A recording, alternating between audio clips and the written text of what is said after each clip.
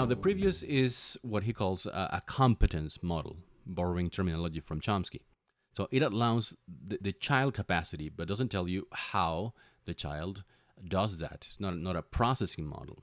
But Leslie also gives a processing model of the operations involved in pretense, involving the computation of that pretense relations. So this processing model has three components. The first two are old friends, perceptual systems and central cognitive systems. But Leslie's contribution is his postulation of a decoupling mechanism, which includes an expression raiser, a manipulator, and an interpreter, as we'll see. So the model begins by the perceptual processes inputting to the central cognitive system, which thereby holds primary representations. The expression raiser's job is to copy primary representations from the central systems and to decouple them by tagging them and so quarantining them.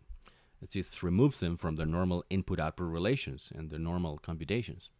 The manipulator integrates the decoupled expression with information from central systems, with which it forms the pretend representation by supplying the agent and the pretend relation if pretense is what is at issue.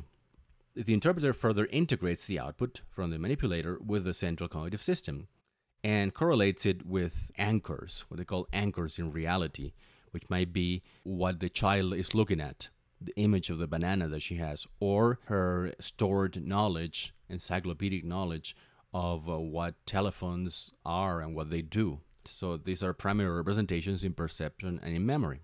The interpreter also updates the central system, and the central system uses the output of the whole decoupler in order to generate action. So in an example here, it might be the child takes a banana, pretends that it's a phone. The input would be, say, the perception of a banana. And then in a primary representation on the central system that, well, this banana, such and such. Then this is copied and decoupled by the expression raiser. And it is operated on by a manipulator that forms the idea I am the agent of the pretend, which is the operation at issue, and then this banana is a telephone. And then you have that the decoupled representation of this banana is then associated with the properties that usually belong to the primary representation of a telephone.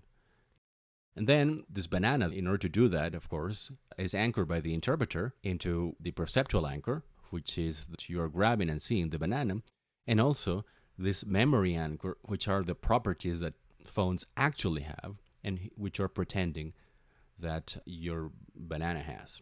And then the interpreter also goes back into the central system, and the central system then outputs the action, which is the child places banana near the ear and says, "Hello, who is it?" pretending that the banana is a telephone.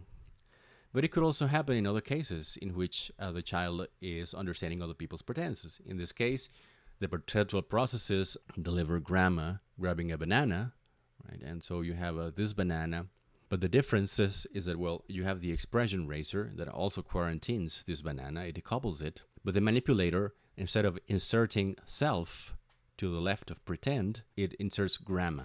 And then it's interpreted, and then the output is that child plays along with grandma, I don't know, rolls eyes, depending on how old the kid is. Notice that these numbers are the order in which the operations take. And indeed, this same thing can be used to understand other people's attitudes towards the world, other people's minds, the same decoupling mechanisms. In the case in which you see Al looking at the orca and says, Al is a fish, so how you understand that? Well, you have in your central system, you have representations of Al, you have representations of what is typically true of a fish, and you have representation of an orca and of that orca. And so in order to report that Al sees a fish and to understand that, you raise the expression a fish and decouple it from its normal connotations, and then your manipulator forms the expression, the agent is Al, and instead of pretend, he uses the predicate thinks with it's a fish, and then it's fed to the interpreter, and then it's, again, to the central system. So, in short, Leslie proposes that for the child to perform the non-literal mental representations that are typical of pretend play, the child must be able to appreciate at the same time two views of reality that are contradictory. Like, this is a banana, and it's also, this is a telephone. But this simultaneous appreciation is is dependent again on the meta-representational system. And this meta-representational system functions by decoupling the pretend representations from the representations of the real world, so that the child can internally represent the environment in a literal way without being corrupted or contaminated by the other representations of the fantasy world, so they don't collapse into each other. And so, again, as we saw, the same decoupling mechanism works for both pretend play and by mental state attributions. The difference is in the operators applied to the decoupled representations, for instance, belief or things, and in the case of Al and false orca, or pretend, as in my case when I'm playing with banana and thinking that it's a telephone, or grandma is doing the pretense. According to Leslie and other theorists, this decoupling mechanism provides inputs to a dedicated theory of mind mechanism, or TUM, which is basically a module. So he thinks that this decoupling mechanism feeds into a theory of mind module. And what would be is there an experimental support for this? Well, the basic idea that needs to be tested is that there is a common mechanism in pretend play and in meta-representational mind reading. And that pretend play is a vital stage on the road to mind reading. And this would be supported by the existence of disorders affecting both mind reading and pretend play. For instance, in 1985, Leslie Udafrith and Simon Baron-Cohen argued that autism fits this description, and that it affects both mind reading and pretend play, but not necessarily other capacities.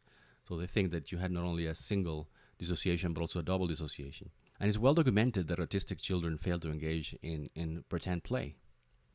And it is indeed a diagnostic tool. And autistic children, moreover, have problems with the pretend play and the false belief task. And in the next video, you'll see what the belief task is.